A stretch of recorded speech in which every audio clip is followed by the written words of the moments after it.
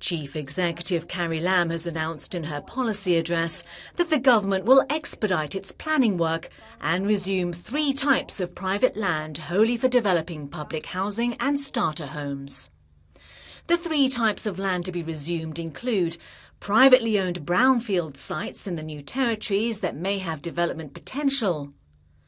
private land which has been zoned for high-density housing development in statutory outlined zoning plans but without any development plans yet, and urban private land located in Cha Kuo Ling, Ngao Chi Wan and Chuk Yun United Villages, suitable for high-density housing development. Mrs Lam said about 700 hectares of private land will be resumed, of which some 400 hectares are expected to be resumed in the next 5 years, significantly more than the 20 hectares resumed in the past 5 years. What's more, the Development Bureau will soon announce details of the land sharing pilot scheme, with the target of accepting applications early next year.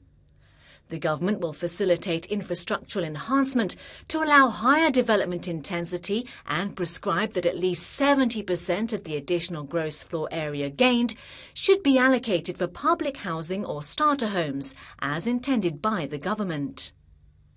The government has also accepted the multi-pronged strategy recommended by the Task Force on Land Supply,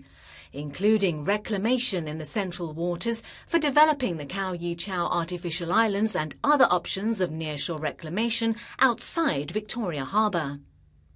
In addition, the government will replan the coastal development of Tuen Mun West, including exploring the feasibility of developing the coastal areas, which also cover the river trade terminal, into residential areas. More than 300 government institution or community sites that are earmarked for standalone public facilities will be reviewed for development under the single-site multi-use model, while non-governmental organisations will be assisted in optimising their underused sites. Mrs Lam said the government is determined to create home ownership opportunities for people of different income groups, so they will happily make Hong Kong their home.